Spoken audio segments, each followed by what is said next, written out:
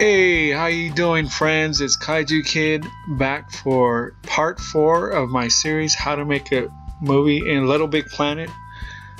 This is the 4th and final installment. Today we are going to finish our movie. I'm just going to recap everything we've done so far. I'm going to give some suggestions, some tips, some techniques, and we're going to wrap it up. And hopefully by the end of this whole series you will know how to make a movie in Little Big Planet. And let's get started.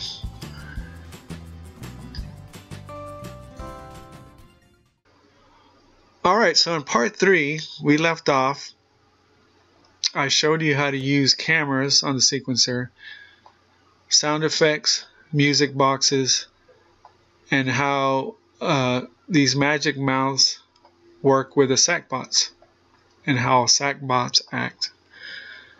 So having shown you all that, I've went ahead and made more of the movie. Well, I've made all the rest of the movie, honestly.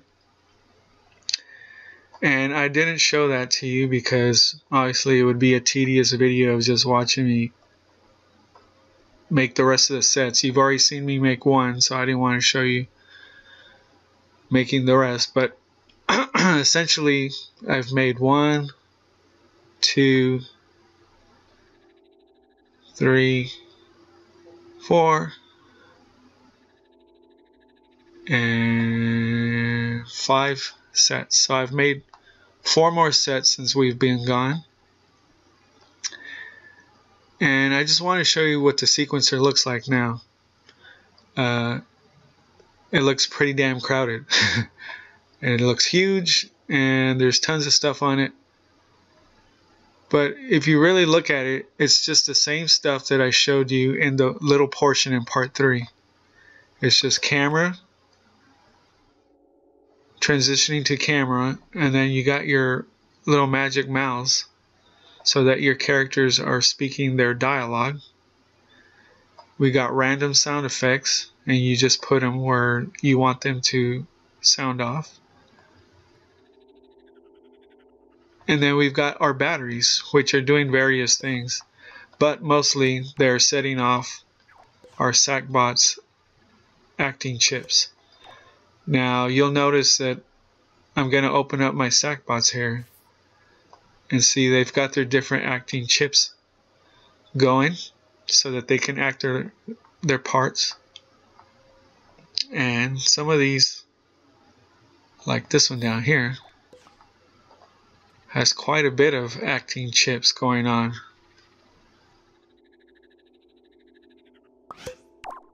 There you go. Let me open it up. See, he's got 1, 2, 3, 4. And she's got a whole lot because she has a lot of scenes in this movie.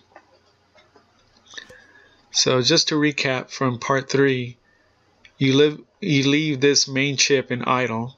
That's the very first chip that you see when you open up the circuit board. And then all these other ones are different scenes where they're acting. So every time you want your Sackbot to act, you have to pull up a chip and you do a little acting routine, and then you activate it with a battery. And that's what's going on there.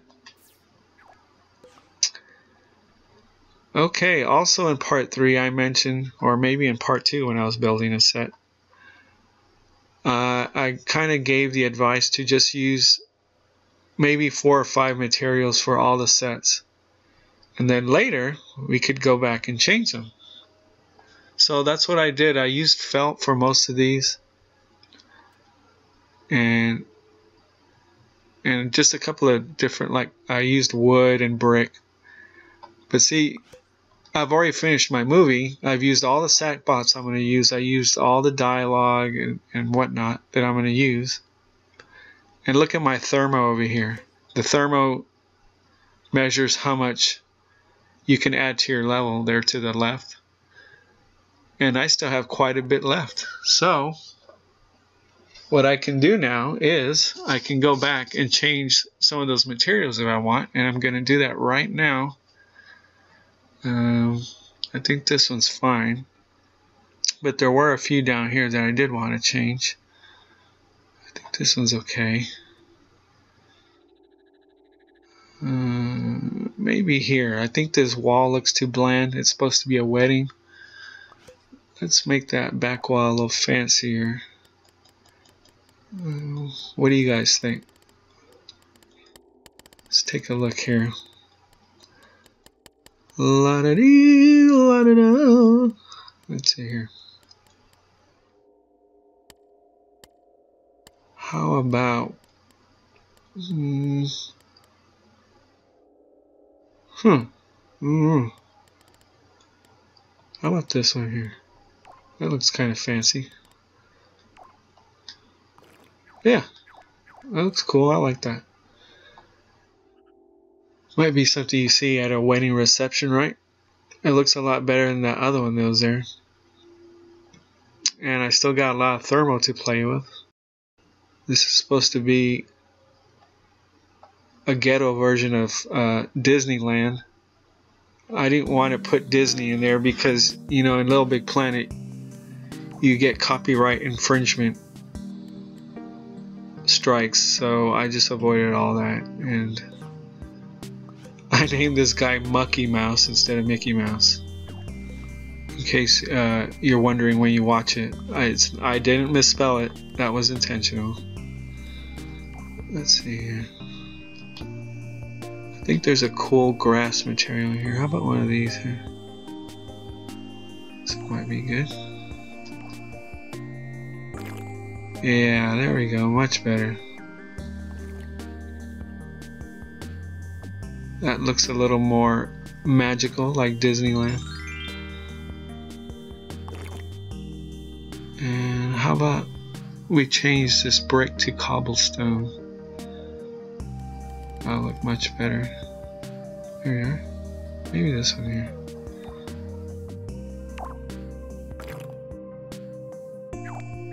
Oh yeah. Oh yeah, I'm feeling it now. That looks real good, huh? You're like, it doesn't look that great. Also, since I have thermo, I can go in and use more decorations to spruce up these sets here. Let me put some vines on it. This little arch thingy here.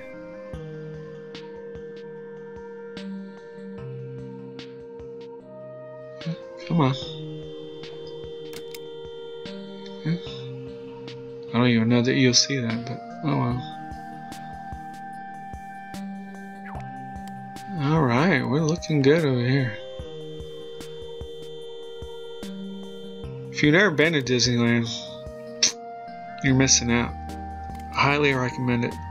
At least once in your lifetime. Because it is awesome! Just never can have enough greenery, I say.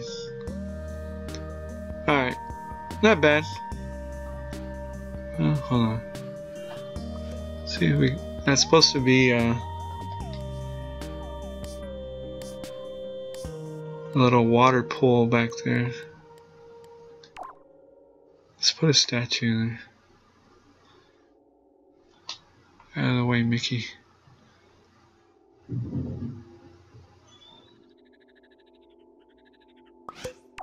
So I have some thermal left. So I was just going to say, if you had gone with recorded voice as opposed to speech bubbles on these Magic Mouse, I probably would have used more thermal on there. You have that option, and if you don't know how to record voice, you just click on the Magic Mouth there with square, and right here under speech you can have gibberish, which is just that mumbly voice that it makes while it's showing your speech bubble. Or you could have recorded voice. Now, if you want recorded voice, you have to have a mic that works with your PlayStation. And you just speak your lines through the mic and it records it. When you hit that little microphone, it counts down 3, 2, 1, then you speak your lines, and then you hit the O button, and it stops, and it plays back whatever lines you said. And it works just like the speech bubbles. You have to name the magic mouth with your Sackbot's name for it to come out of the Sackbot. So this one says News Dude on it. So if I had recorded voice in this magic mouth and I named it News Dude, it would come out of my little News Dude down here. Except instead of seeing a speech bubble above his head with text, he would just simply mouth it. You would hear your voice coming out of his mouth, and his mouth would move.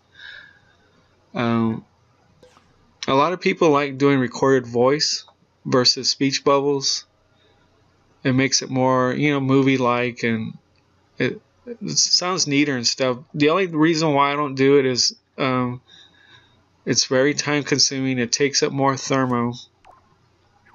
And if you don't have a good microphone, the results can be terrible. Like, I've seen a lot of people that insist on doing, recorded voice for their movies, and their mic is terrible, and you can't even understand what they're saying half of the time.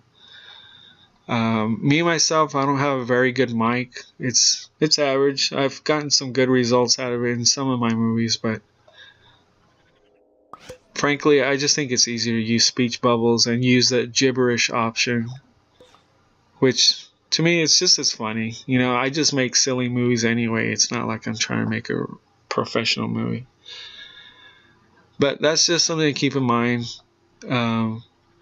It will eat up some of your thermal, and if you're trying to conserve thermal, go with speech bubbles instead. That's what I do. What we need to do now is our movie's all made. There's all the cameras, all our music boxes, and whatnot. This right here is the last scene where the game is going to end. So we need to make a decision how we're going to go about ending our movie level. The way I do it is I get this World Tweaker right here under your World Tweaker section, and you choose the game ender, and you put it right at the end of your last camera, last scene, right there. You don't want to put it over here, because if you do, it's not going to end in time. You want it to end while the camera is still active. If you put it after the camera, then it's just abrupt and it doesn't work out great. So you want to put it there.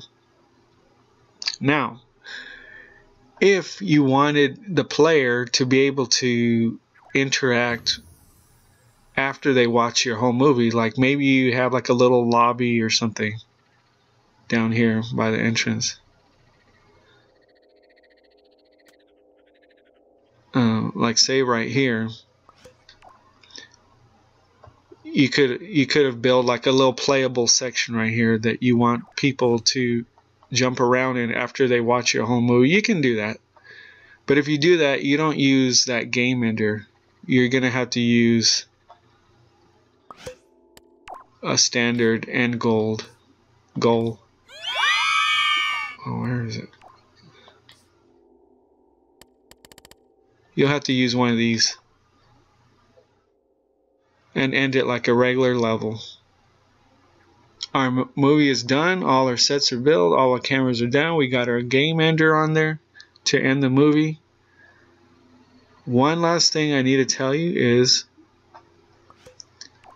when you're going to save your movie, be sure to start the sequencer already with a start line at the very beginning of the sequencer like that. Then you save and you're good to go. Now the reason why you want to do that is because when the player plays your level, the movie starts automatically with no lag, zero interruption. The movie just plays. I guess now I'm going to show you a little bit of the movie just so you see how much the movie progressed. I want to stress also that I've only made 5 sets, and yet I've managed to make a long movie, and at least to me it's entertaining. And that's something that I think is important. You don't have to go overboard with making tons of sets and making all, thinking that you have to go all out and make a ton of different scenes and all that. You can make an entertaining movie with the budget you're given on your thermo there. You just have to be smart about it. You have to just think of a theme that you think is funny. It can just be a few scenes. What really makes a good movie is the dialogue.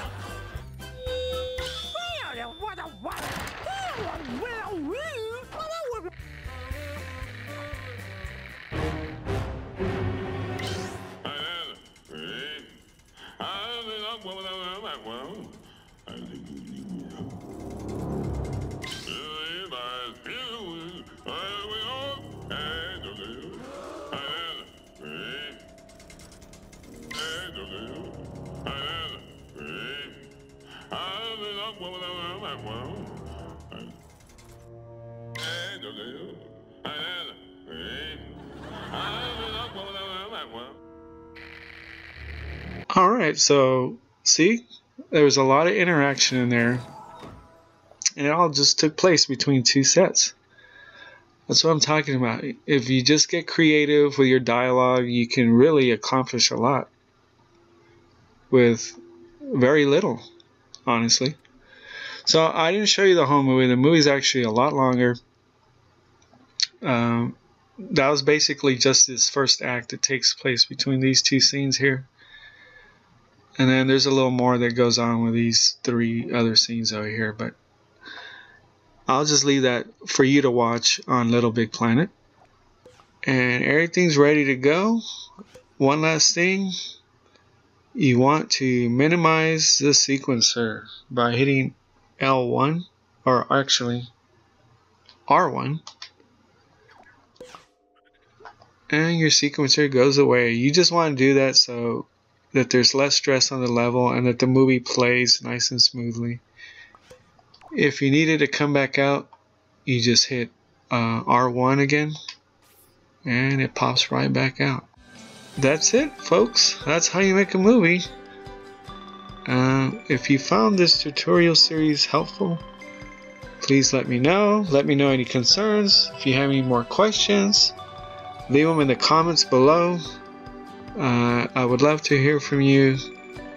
And if you want to see a tutorial on maybe something I didn't cover about movies, or anything really in Little Big Planet, drop me a line and I will get back to you.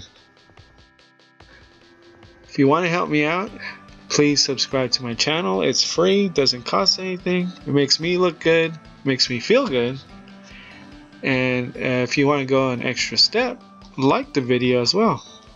And check back regularly, and hopefully I'll have some more videos on here. If you guys enjoy this and I get enough feedback saying that I should continue to, then I will.